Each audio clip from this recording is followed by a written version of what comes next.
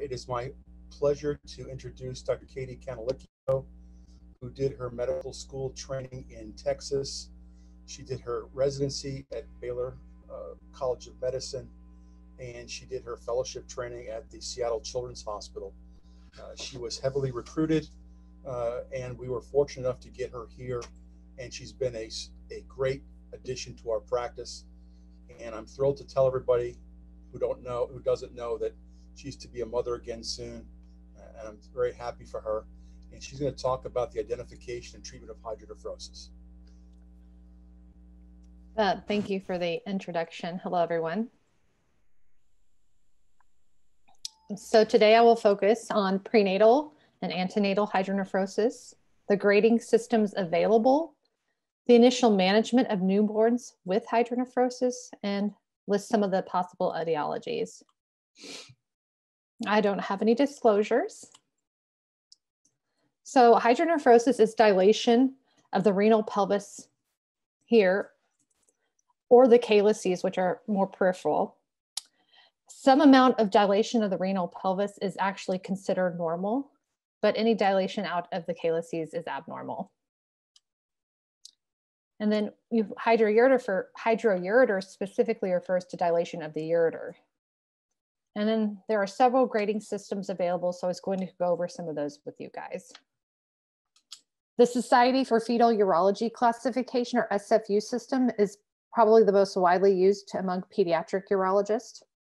And it's based on the extent of calyceal dilation, involvement of minor calyces, and the presence of parenchymal thinning. So in grade 1, you can see that urine causes slight separation of the renal pelvis.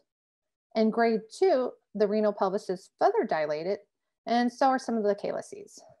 In grade 3, all of the calyces are uniformly dilated. And then in grade 4, that's when you start to see some of the parenchyma is thinned out.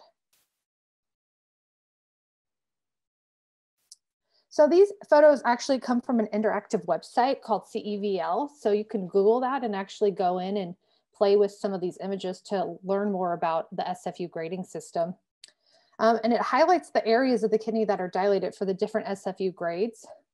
So you can see here, this is first grade with image 1 here shows SFU grade 1, where you can see slight dilation of the pelvis. And then here, this is actually highlighting the different areas of the kidney that may be dilated given the grade. So this is the pelvis, the major calyces, out further are the minor calyces, and then the parenchyma. An important distinction between grade 2 and 3 are that all the minor calyces are uniformly dilated in grade 3. And then when you have grade 4, that's when you see that the parenchyma is starting to thin. Most define that as parenchyma thinning more than under 4 millimeters of thickness, and that's that red area. Another classification system used is actually just looking at the anterior posterior renal pelvis diameter, which is just a measurement based on the transverse ultrasound image. And it's the maximal diameter of the intrarenal pelvis. And so some radiologists or urologists will grade just based on that alone. Another common way to grade is just using descriptive terms, mild, moderate, and severe. Unfortunately, that is a little more subjective and harder to have interrelatability regarding that. This is a classification system that's newer, called the Urinary Tract Dilation, or UTD System. And it takes into account both the degree of hydronephrosis plus other findings such as bladder abnormalities and ureteral abnormalities. And so we'll categorize prenatally the patients into low risk or increased risk, and then postnatally into 3 groups: low, intermediate, and high risk. And so a recent study looking at the available literature on hydronephrosis showed great variability in the grading systems that were used among different specialists and even among different case reports. The SFU was the most widely used, followed by the UTD. And I think this is important because it highlights the importance of using a consistent grading system, both in the literature and then also in clinical use. So I just want to talk about the UTD system a little bit more. It's both prenatal and postnatal, as I mentioned before, and it includes renal appearance, which includes the anterior pelvis renal diameter, calyceal dilation, parenchymal thickness and appearance, as well as ureteral and bladder appearance.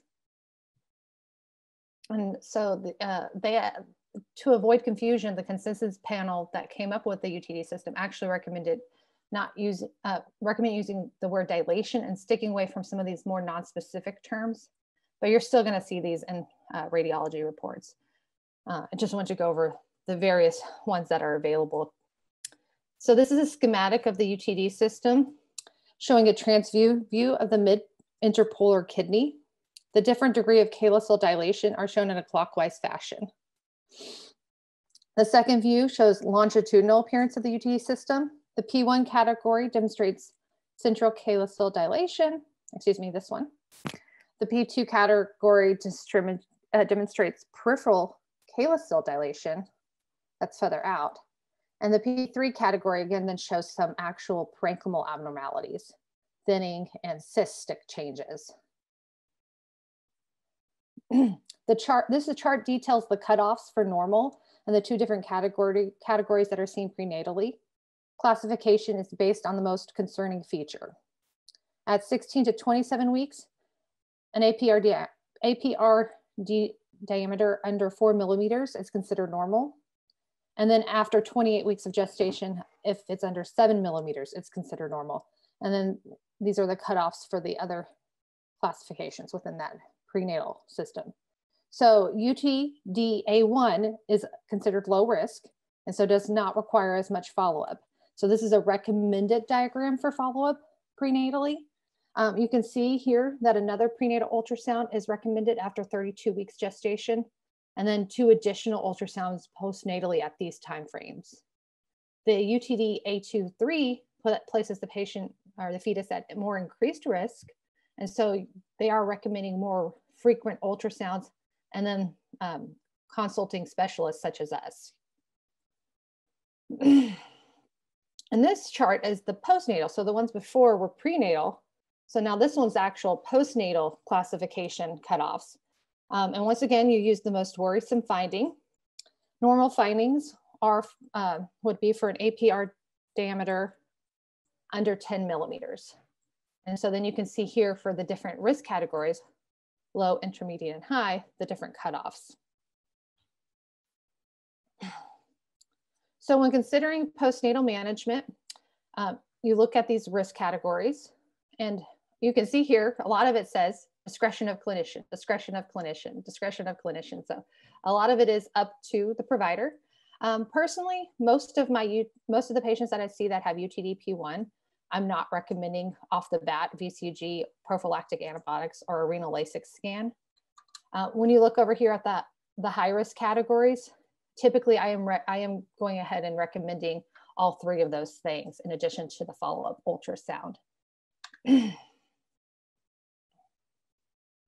so I think this photo just highlights that there's really, no specific consensus on the management of postnatal, prenatal hydronephrosis. Practice patterns are going to vary, and it's often dependent on the grading system employed. And I think that's why it's very important to look at the imaging to understand what it is that's really going on. And so let's move on to etiology. So prenatal hydronephrosis, now that we have a lot of ultrasounds happening, we're diagnosing it a lot more frequently than probably 20, 30 years ago. And so it's a very common abnormality seen prenatally, and it'll occur in 5% of all pregnancies. Thankfully, most of them are going to be mild in those low risk categories.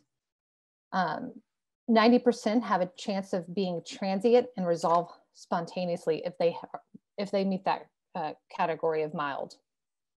And so up to 2/3 of prenatal hydronephrosis, as I said, are transient, which is great. And that's good to counsel families on.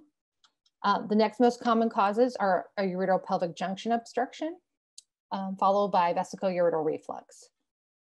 Other more rare causes are listed here that you could possibly see, such as a megaureter, a duplicated kidney with a ureterosil that's causing some type of obstruction, posterior urethral valves, or even urethral atresia.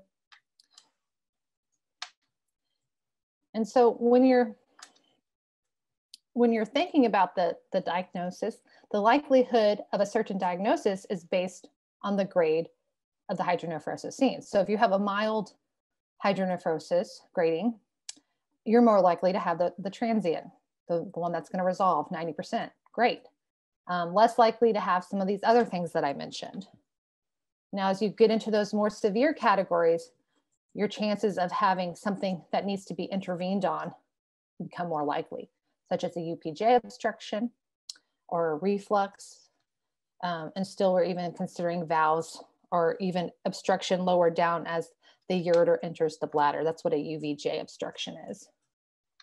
And when you see hydroureter, similarly, you're also considering some of these other diagnoses that you wouldn't have been otherwise.